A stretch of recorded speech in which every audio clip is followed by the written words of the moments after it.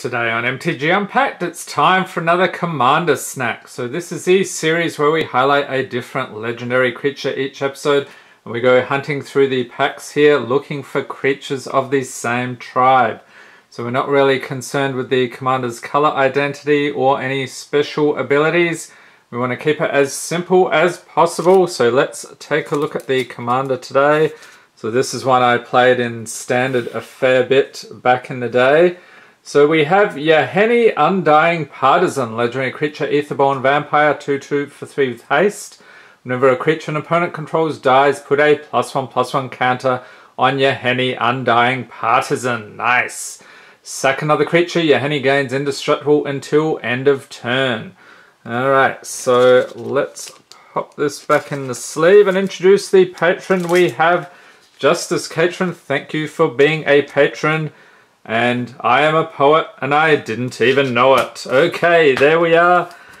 So these packs I've tried to pick things with a bunch of vampires, so hopefully we'll have some luck today. And the patrons get the rares, mythics, foils and anything over $1, such as Persistent Petitioners. So this thing is still over $1. If you read the text there, you can probably figure out why, so I'll chuck that in. Next up we have Rubblewelt Runner, Prowling Caracal, Shimmer of Possibility, Territorial Boar, Plague White. Okay, it's a zombie, not a vampire. Okay, Catacomb Croc, he'll bite your arm off, watch out. Chillbringer, Rubble Reading, Blade Juggler, Oars of Racketeers for the uncommons, Windstorm Drake, Cult Guildmage Jace, you're just a puppet. You're just a puppet. And wasn't there a one of the pets in MTG Arena? I thought there was a Jace puppet. Leave a note in the comments if you know about that. And rare is Hero of Precinct 1. Creature Human Warrior, 2/2 for 2. Whenever you cast a multicolored spell, create a 1/1 white human creature token. Alright, and then Oars of Guildgate and Beast token. Okay, on to Core 2020, and surely with a Sorin on the packet, there must be at least one vampire in this Core 2020 pack. Fingers crossed. We start off with Reduced to Ashes, Moment of Heroism, Blade Brand, Natural End, Winged Words, Mind Rot. You watch too many videos on this channel, you'll rot your mind. And discard 2 cards. And actually, I hear that everything is good if you just keep watching, you subscribe, you like. That problem will just clear right up. So I'm going to chuck this in for Justice there. Enjoy. I know the patrons are very excited when they get a Mind Rot card. Moving on, we have Sedge Scorpion, Zephyr Charge, Griffin Sentinel, Growth Cycle, and uncommons, Lightning Stormkin, Dragon Mage, Dragon Wizard, okay then, Ether Gust, and this one used to be over $1, I'm not sure if it still is, but still good card, I'll put that in as well. And a rare, Embodiment of Agonies, Creature Demon, 0/0 for 3 with Flying and Death Touch. It enters battlefield with a +1/+1 counter on it for each different mana cost among non-land cards in your graveyard. I feel your pain, it's exquisite. Okay, that is a little disturbing. And a Swamp and a Ajani's Pridemate token. Moving on to guilds. So, where are the vampires? They must be in here somewhere. Or we would settle for some Shocklands, I'm sure. Okay, next up we have Wall of Mist, Wurjak Bodyguard, Take Heart, Spinal Centipede, Vigor Spore Worm, Centaur Peacemaker, Whisper Agent, Capture Sphere, and this, you can't tell me that is not a Pokemon Pokeball. I believe that is correct. Erstwhile Trooper. So we've got a Zombie Soldier, not a vampire, less Maniacal Rage.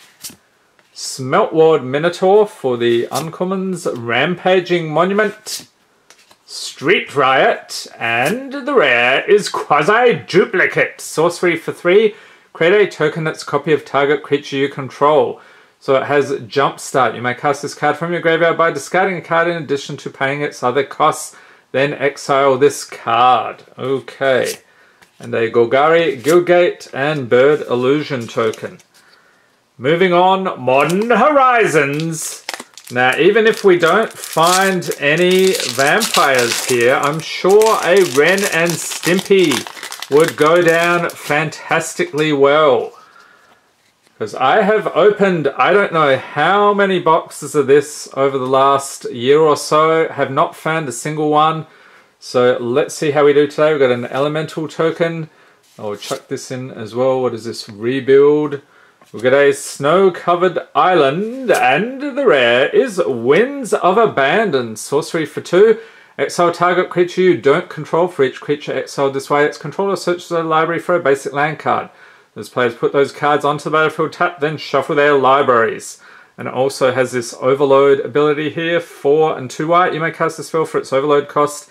If you do, change its text by replacing all instances of target with each. That seems like entirely too much work for me. And Uncommon's Wall of Blossoms, which is apparently a plant wall. Interesting. Feaster of Fools, Barrenmoor, and the Commons Windcaller Avon, Lancer Sliver. We would have been all set if we had a Sliver commander.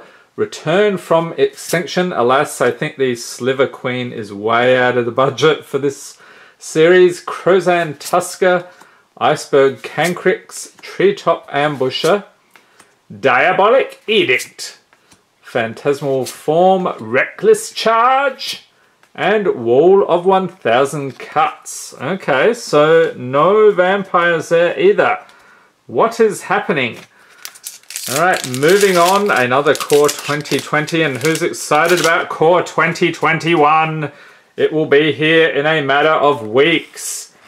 Quite crazy, the release schedule. I mean, you think all this stuff coming out. How am I finding the time to do it on here? How are you finding the time to buy it? Or the money, I should say. Ridiculous.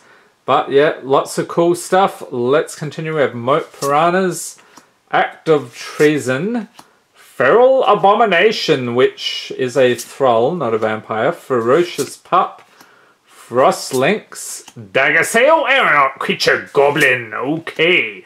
Unholy Indenture, Marauder's Axe, Sleep Paralysis, that is sort of spooky, Yoked Ox, and Uncommon's Uncaged Fury, Thought Distortion, this will be us when we don't find any vampires, oh dear, Ancestral Blade, and a Mythic, yes, Cavalier of Thorns, Creature Elemental Knight, 5/6, 4/5 mana with Reach. So when it enters the battlefield, reveal the top 5 cards of your library, put a land card from among them onto the battlefield and the rest into your graveyard. And when Cavalier of Thorns dies, you may exile it. If you do, put another target card from your graveyard on top of your library. And a Swamp and a Zombie token. Okay, so we are doing nicely there. I'm not sure the value of that Mythic, but you know what? It's a Mythic. I will take it. And I hope you enjoyed this video. If you did, give it a thumbs up. Hit the subscribe button for more Magic the Gathering unboxings, and be sure to tap the notification bell to be notified as soon as new videos are released. Hoping for some final pack magic here and some vampires. In Ravnica Allegiance we have Twilight Panther, Sage's Row Savant, Rubblebelt Recluse, Sylvan Brushstrider, Thirsting Shade, Aeromunculus, Rakdos Locket, yes, the best guild, clearly. Leave a note in the comments if you agree or disagree. Chillbringer, Rubble Reading, Daggercaster for the Uncommons, Clan Guildmage, Junk Troller. Are you trolling us, sir? And the rare, oh, it's another Mythic. Angel of Grace, Creature Angel, 5/4 for 5 with Flash and Flying.